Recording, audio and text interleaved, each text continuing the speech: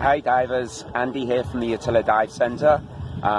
Just wanted to share with you some of my thoughts on why buoyancy and trim are probably two of the most important fundamental skills a diver can learn. Buoyancy control just gives you so much more enjoyment from your dives. Here at the Utility Dive Centre, whether it's open water diving, professional training, we try to have our divers learn these skills neutral,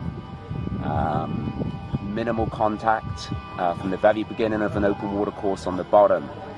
And that mindset allows them to be more precise in the water, have very good situational awareness, and it gives a foundation for more advanced diving.